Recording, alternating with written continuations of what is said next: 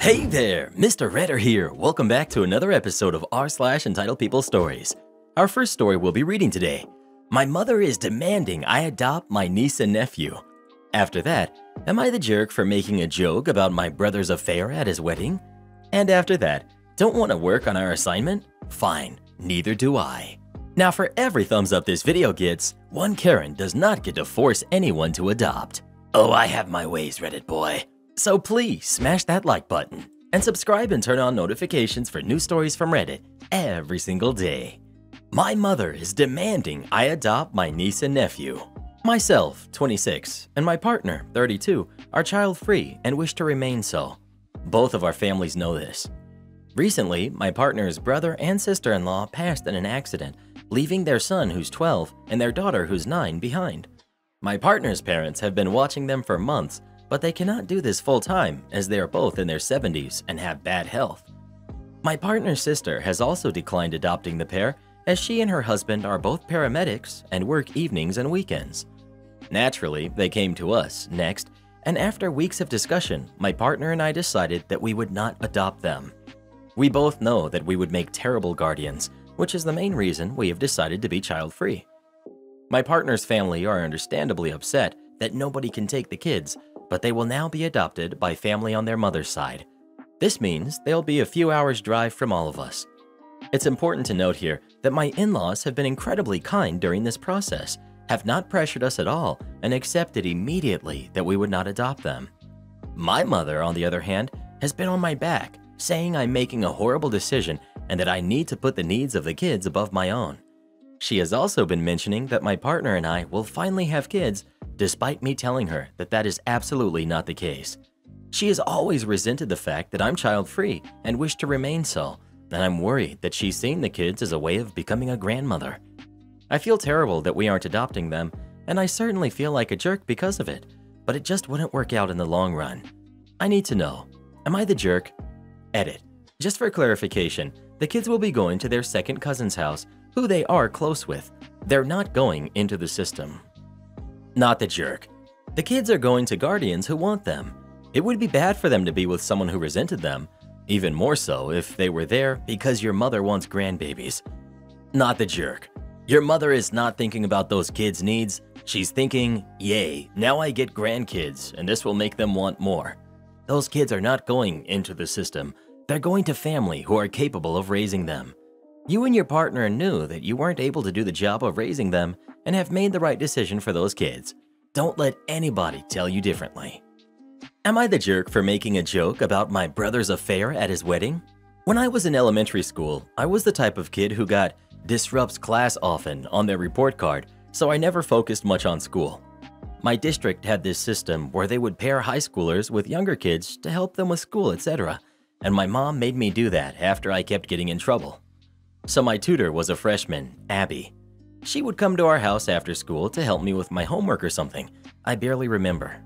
My brother, John, was the same age as Abby, so they would talk to each other and ended up dating. She stopped tutoring me officially after like a month, but since she was at our house a lot, I also talked to Abby a lot, and we were close as well. Fast forward 10 years, Abby and John got married and had a kid together. 5 years later, John tells me that he's getting a divorce because he's met someone new. It sucked because I liked John and Abby together a lot, but whatever. Then he tells me he had had an affair with his new girlfriend. Also sucks, and I told him he shouldn't have hurt Abby like that, but whatever. I also asked Abby how she was doing, and she wasn't doing well, but she told me she didn't want her to be the reason I have a bad relationship with my brother. However, 2 months before the wedding, Abby calls me and tells me that my brother's girlfriend has been harassing her nonstop. She showed me the texts, and his girlfriend was saying some pretty disturbing things about how she's so much better than Abby, taunting Abby for having to share custody of her kid now, etc., just making fun of her and bullying her. I told my brother about this, and he said he would ask his girlfriend about it. A month later, I asked him if he ever brought it up, and he said he did, but saw nothing wrong with the texts, which upset me. I confirmed that he saw the same texts I saw. Abby apologized for involving me in the whole thing in the first place and encouraged me to still go to the wedding, where my brother asked me to make a speech. The speech went well until I made a joke. The gist of the joke was me turning to his new wife and telling her that if she's learned anything from this, she should know that my brother will never let his wife stop him from finding the love of his life. This got my brother and his wife really mad, and they kicked me out shortly after, and my brother has been calling and texting me nonstop, yelling at me. Am I the jerk? You know how vigilantes are technically in the wrong, but we all cheer them on anyway? You're the jerk, but high five. I read the title and thought, really? You're not sure? And then laughed at the joke, so maybe we're all jerks. I think there's a fine line between the jerk and the crapster. They're closely related, but I think they're both their own distinct subspecies. My personal theory is after a normal individual's many interactions with a jerk, there's some sort of DNA mutation which changes the regular individual into a crapster. Well, what do you think? Was OP the jerk or not? Please let us know. They're sure not a liar, I know that much. Don't want to work on our assignment? Fine, neither do I. This happened a few years ago in college. I had a class about entrepreneur projects, and that semester was building a business on paper. Basically, we had to figure out what the business would be about, how it would work, and how much money it would need and make. I did this subject in a different class so I could have Fridays free, so I didn't know anyone in there except for one guy. Let's call him Mark. So I teamed up with Mark and 3 other leftover people to be in our group. At first, things were working like a charm, since we only cared about passing the subject and didn't care about our grades. We would each do a part on an assignment. We had to deliver assignments each Wednesday, but we still got max scores on them. Our grade would basically be based upon all of our deliveries, plus some points on individual tests. Important info for later.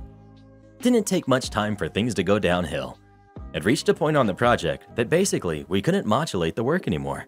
The 5 of us would need to sit together and brainstorm about the next steps, more specifically when we reached the point of how we would earn money with our business.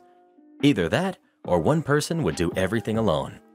My group chose the second option, and this would basically be happening for 6 weeks. On Friday, I would send a message on our WhatsApp group like, guys, we have to deliver this stuff on Wednesday. When do you want to meet? Saturday, no responses. Sunday, the 2 checks would turn blue, meaning everyone read the message. No response. Monday, I would send a follow-up message. No response. Tuesday, I would work hard and deliver it alone. Wednesday, 2 hours before the deadline, someone, usually Mark, would send a message. Hey, how do you guys want to do it? Which I would answer, it's already done. And they would thank me and promise to release me from doing anything on the next assignment, which wouldn't happen and the cycle would continue. After 5 weeks, I was fed up and got in contact with the teacher. Her response was that it was too late to do anything now because she couldn't assign me to another group and she couldn't give me special treatment. But she told me to check my grades because most likely I already passed the subject. I looked on it, and with my individual tests, plus what I had already delivered on the project, I got a grade high enough to barely pass the subject. This was kind of messed up, but all the individual tests, and project as well, grades were public. So I saw that no one in my group had passed. The closest one was Mark, but he didn't deliver one of the individual tests, so he would still need to do something to pass. I could, then and there, be the bigger person and say something like, guys, I already passed the subject. Start doing something or I won't do anything anymore. But I can be petty sometimes. On the 6th week, I didn't do anything. Wednesday arrived, and Mark tagged me in the group asking if I did anything. I remained silent. Panic started arising. Group members texting me in private. I removed the blue "seen" icon in my WhatsApp and would read the messages in airplane mode so they wouldn't see me online when reading. Except for the group messages, because they would see that I read them regardless of leaving that setting on or off, so I didn't read them. Apparently, when you don't do anything related to the project in 5 weeks, it's hard to figure out what to do next. Deadline passes, I go to sleep. Class was at nights, at distance because of lockdown. Wake up the next day, several name callings, assignment not delivered, and the group threatening to report me to the teacher. My answer was simple. Teacher is already aware. I'm not doing anyone's work other than mine. You can all buzz off. And left the group. At the end of the semester, only Mark and I passed. They got their crap together in the end, but not enough for the other deadweights to pass. Was the sweetest 6. Grades here go from 0 to 10. 6 is the bare minimum to pass. I ever got. Mark never talked to me again, but it was for the best. Edit. Just had a sad realization. Lockdown happened a few years ago already. This was in the first semester of 2020. Dang, I have not enjoyed the last 2 years of my life. Edit 2. I should have mentioned that it was a private college, and those deadweights had to redo the subject. So not only did they waste a lot of time, if you didn't pass the subject, there was another one in the next semester that you couldn't do. You also had to pay for it. This happened to me, except it was in med school. My identical twin sister was also in med school with me, and she was assigned to my group. Huge relief. Super easy, as we didn't have to check each other's work, as well as 3 others. 3-month project. At first it went well. There was a lot of synergy and participation. By month 2, however, that's when participation as well as contributions from the remaining group members started to wane. We both contacted our professors, Dr. C and Dr. H, and we had a private meeting where they hypothetically gave us advice. However, another 2 weeks later, it became so apparent that our group members didn't care about the project anymore and expected us to do it all. So we had another meeting and changed the groups. My sister and myself, and them. They were not informed, and if they were, they obviously didn't read the memos from Dr. C and Dr. H. Honestly, they don't know and didn't care at this point. Come presentations, we got up, as well as our group members, who were then instructed to sit down, as it was not their presentation anymore. They all failed. We passed with flying colors. Are you a fan of group projects, or do you hate them? Please let us know. I could never stand group projects. Ugh. Mother-in-law doesn't know when to quit. My mother-in-law and I don't get along well. I've tried for the sake of my husband, but this last incident was the end of the line for me. My mother-in-law has always had this overprotective aspect about her when it came to her kids, which has significantly grown worse with time. Her reasoning behind this behavior is because she felt her mother always took the side of her significant other, and so she vowed to only care about her kids and not their partners. That didn't bother me initially. I figured if I was on her good side, nothing would be to worry about. Until you realize this woman doesn't have a good side. She would say rude comments to all her kids' significant others. She would always gossip about my sister-in-law's boyfriend, saying he was a drunk and always took her daughter's money. Even though her daughter didn't have a job, and the boyfriend would be the one paying for the apartment her daughter lived in and all of her clothes and food. She hated my brother-in-law's now ex-girlfriend. I have no doubt in my mind that my mother-in-law is part of the reason why they ended up breaking up. I never once saw my brother-in-law stand up to his mom regarding any rude comments she ever said about his girlfriend. He would simply turn away and ask everyone else to handle her. Like, really, dude? I never understood her thought process because the things that she would come up with would be outright delusional. It was only a matter of time before that crazy would make its way towards me, and boy, did it. When we were at her house, she blew up one night because I wasn't doing anything. I didn't help clean up or anything, but neither did anyone else. Apparently, I needed to clean off the dinner table and wash the dishes for 7 people while at her house. Even my brother-in-law agreed, even though he will literally sit on his phone the entire time while everyone else does prep work or cleans. So the next night I did it, even though my husband protested against it because I was a guest at her house. She would be in these weird moods where she wouldn't even acknowledge me when we came over. She just went straight to hugging my husband and saying how much she missed him while giving me a "who's this jerk" look. My husband would sometimes force me to initiate a hello and hug, but it came to the point where it was like, why should I when she doesn't like me? It started to get worse when I did something. Even while at my own home, mind you, she would flip out and start yelling, and all of them would need to calm her down. When she would be at our house, she apparently would expect to be treated with the utmost respect, which is where my petty self came back with a no. You do not get to be disrespectful or callous to me in my own home. The icing on the cake is when my mom was with us and we stopped by to say goodbye before heading out. She was talking to my mom, asking my mother all of these weird questions about her name and everything. She took pictures with my mom, and then she looked at me and then snapped.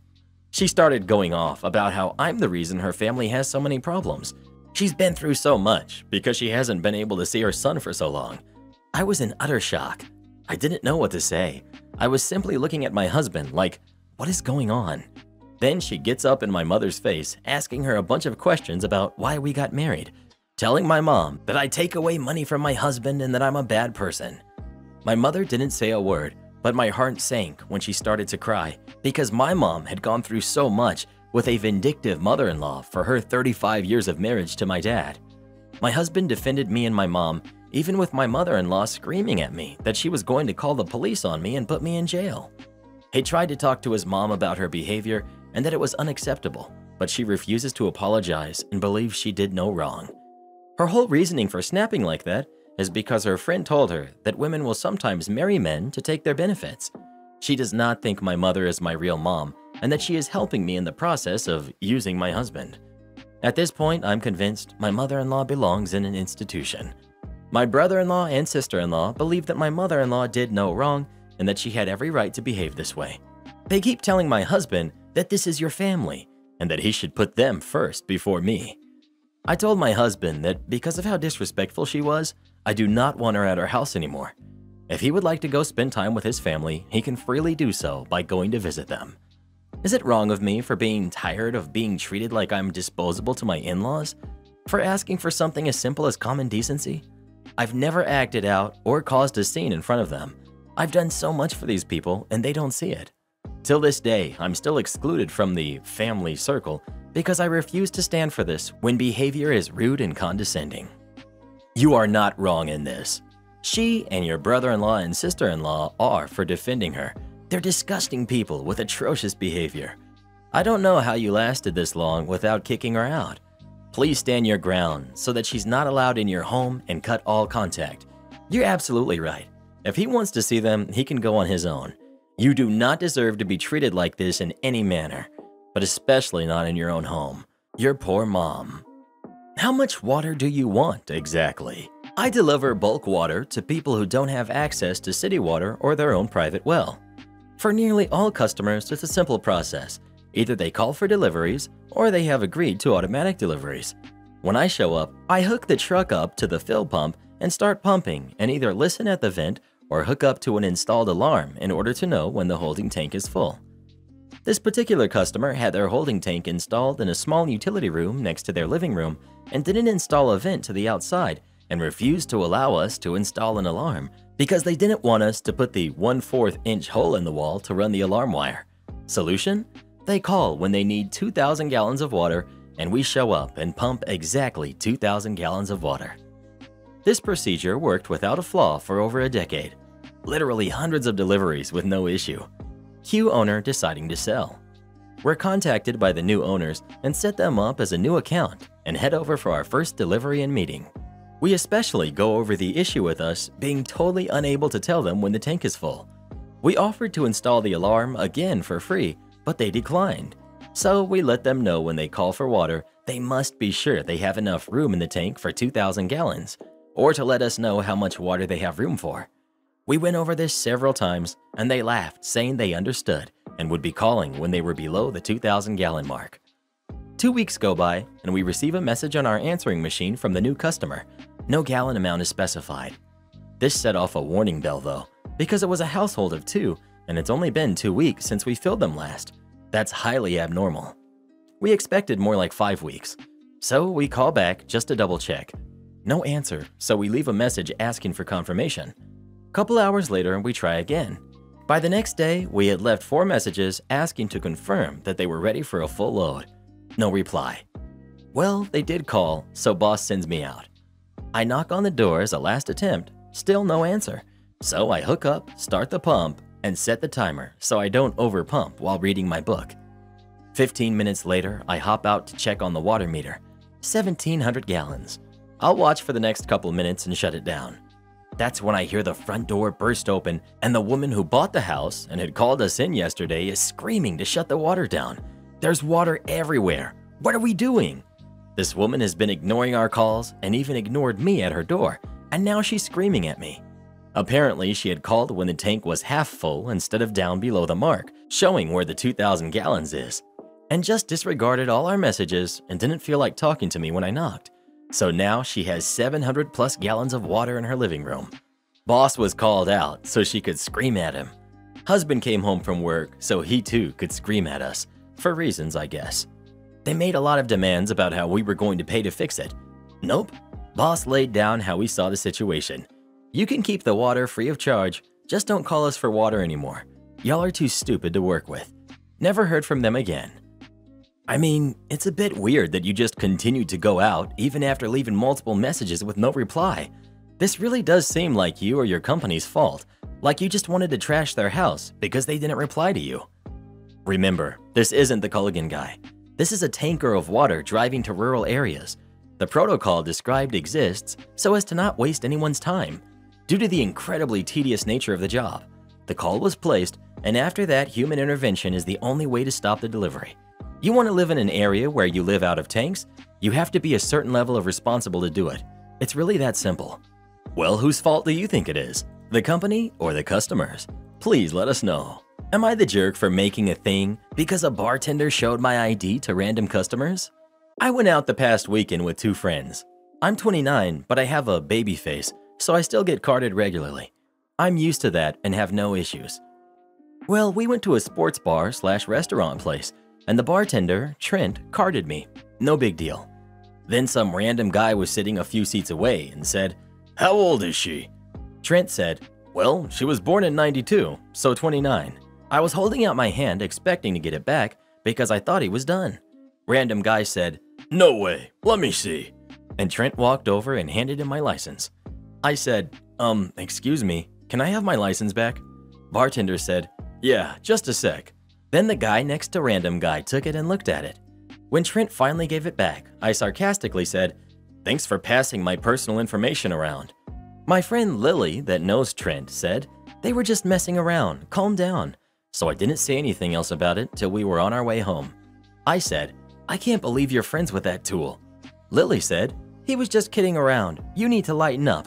And apparently, him and Billy and Rob are friends. If it was something that just had my age, I wouldn't care, but my license, like everyone's, has my first name, last name, address, and I don't know Billy and Rob from a hole in the wall. When I told my boyfriend, he laughed and said, "They were probably trying to flirt, and I should have just let it go. That my past is causing me to be paranoid, because I had a coworker borderline stalking me a few years ago. Luckily, he didn't know where I lived, but he'd show up randomly when I was in public a lot. I'm sure if he knew where I lived, he'd have shown up there too. It bothered me Sunday and Monday. I could easily not go back there and probably won't, but my thinking is if he's passing around my ID, he's doing it to other people." I called the place yesterday and asked to talk to a manager and said what happened. Lily called and yelled at me earlier. She said that they were just messing around. It wasn't serious enough for you to call and get him in trouble. That I embarrassed her by acting like an uptight jerk and making a big thing over a joke. Maybe they are harmless, and it was probably just a joke, but it's more the principle of it. Am I the jerk? Should I have just let it go? Not the jerk. You didn't agree to the bartender passing around your ID to begin with. That is private information, and the fact that your so-called friends and boyfriend are defending it is BS. You expressed how uncomfortable you were with that, and nobody seemed to stop and really think about how the joke isn't funny, and you didn't appreciate it. I feel like if I was OP, I would be like, "Yeah, you are right. Let me see your ID real quick. Oh, random stranger that my friend doesn't know? You want to see my friend's ID with her state identification number? Used to verify checks sometimes. And her address so you can possibly show up randomly? Then hand it right back to her." Not the jerk. If your license works like it does in my country, it has your address on it. Contact the owner and tell them what their employee is doing. It's unsafe, and I'm not sure if it's even legal. Anybody who sees it could in theory turn up at your house. Trent is stupid. Not okay, not ever. Am I the jerk for being excited about finally getting into the same college my sister left? I, 22 female, have a problem, and while I'm trying to be empathic to my sister, Mandy, who's 20, I can't help but feel angry and resentful, so I wanted to come here for an outside perspective and discuss this with, hopefully, unbiased outsiders.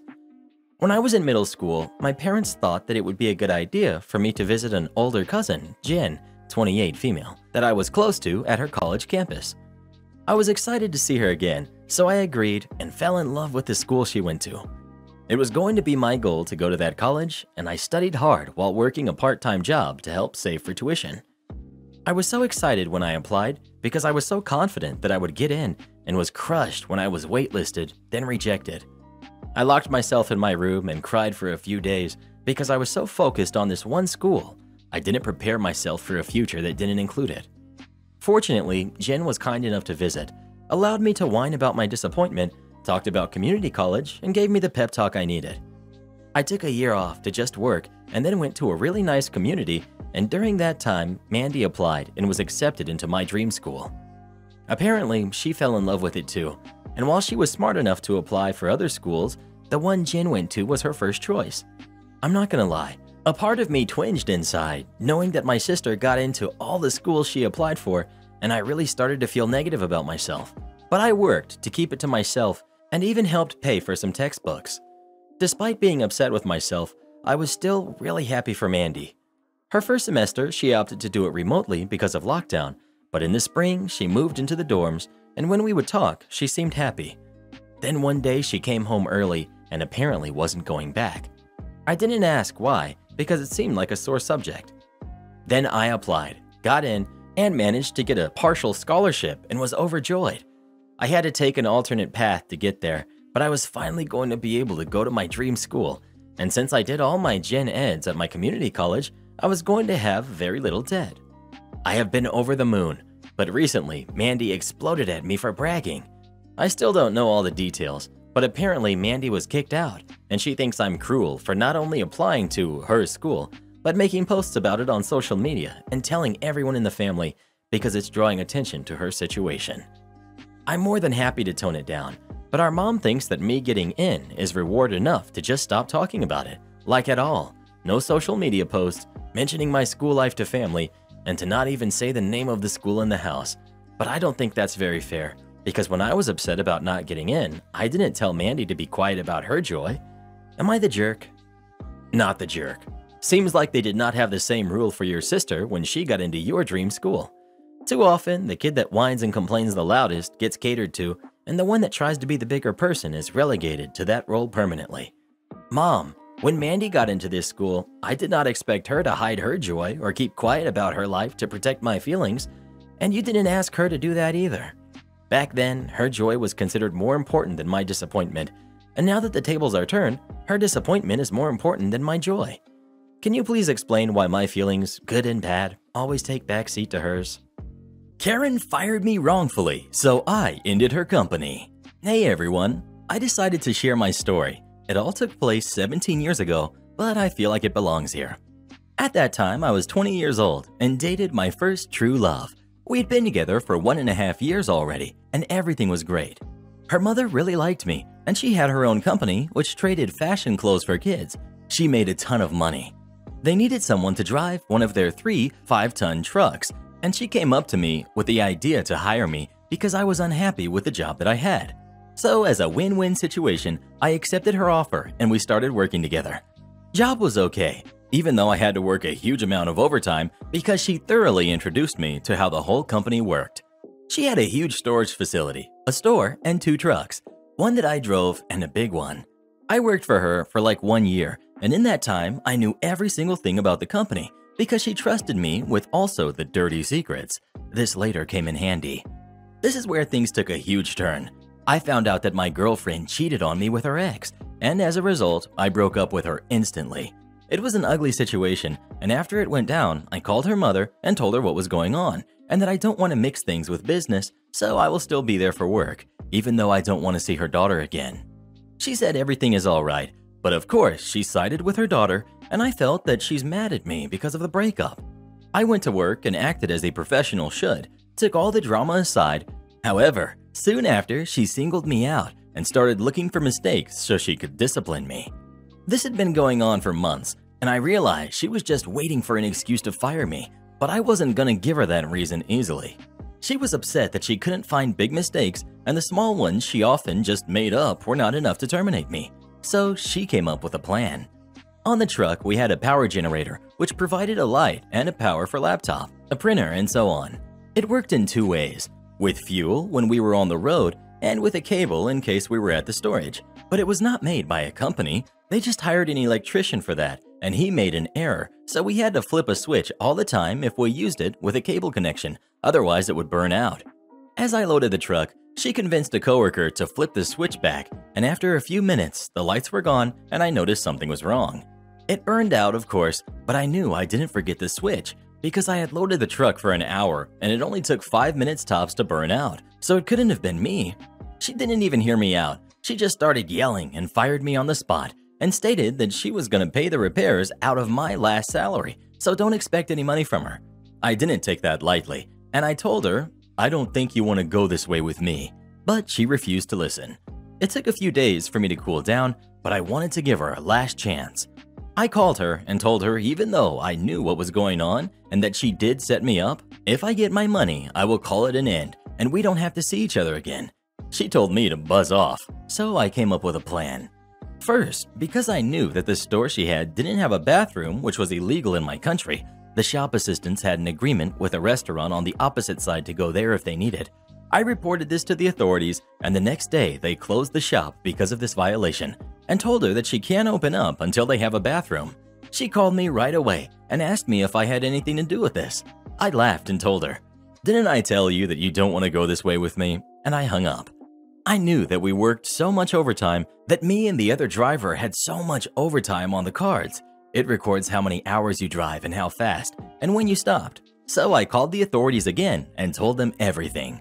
They went and checked all the records and gave the company a brutal fine.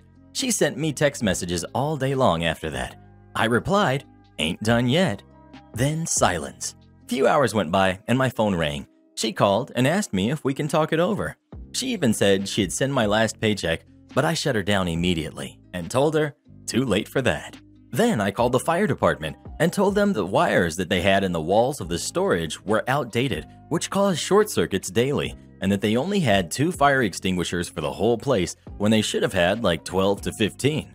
On that very day, they had to close the storage as well, so she lost the last place where she could make money for months until they got everything up to date and renewed all of the wires, which cost a huge amount of money. Because of the fines she got from the different authorities, she couldn't afford these renovations, of course. Few months later, she filed for bankruptcy. I know, because my ex-girlfriend called me with, "I hope you're happy, jerk. You made my family bankrupt." I never got my paycheck, but at that point, I didn't even care anymore. I was happy with the outcome. I hope you enjoyed my story. Support our channel by joining as a member today, and we'll give you a shout out in our next video. Or come watch this video next. You won't believe what Karen does in that one.